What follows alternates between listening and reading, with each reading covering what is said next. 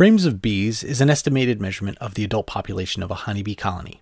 In this video, we will show you how to properly estimate frames of bees for more accurate record keeping of colony population size.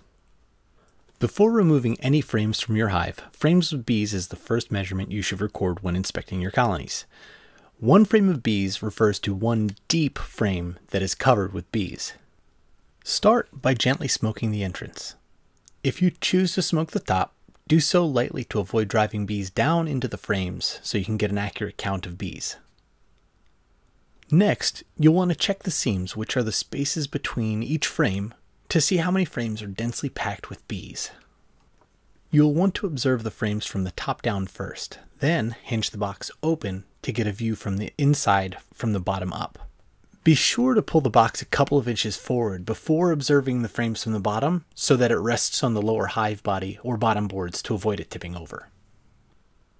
Look from the top to see how completely the bees are covering the frames and how crowded the bees appear. Gauge how many spaces between the frames are fully filled by adult bees, and please note that the two outermost frames count as a half of a frame each. Then take a look from the bottom of the box to compare filled frames. If you observe fractions of filled frames, you can factor those in as well. Don't be surprised if you find that the total frames of bees is different than you thought when looking down from the top. If the bees are only covering a fraction of a frame, add the fractions up per each box. It's fine to stick to quarter fractions. Take note of any space to the outside edges of the cluster. This will help determine if they're a full or partial frame of bees. In this image, you can see the frames with partial coverage show quite a bit of space between the outside edges of the frames and where the bees start. In this case, there were 2/8 frames of bees, so we added them together to be 1/4.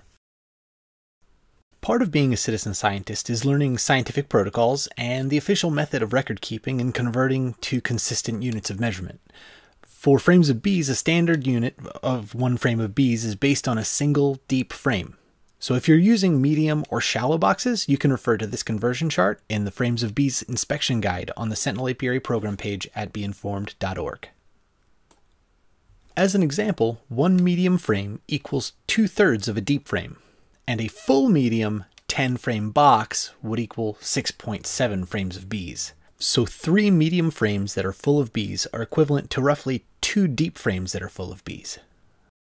We hope this video has been informative and helpful in understanding how to estimate frames of bees in your operation. Please feel welcome to comment below, contact us at beinformed.org/contact with any questions, and we'd also like to thank all of our Sentinel Apiary program participants who are citizen scientists helping BIP gather invaluable colony health data from across the country.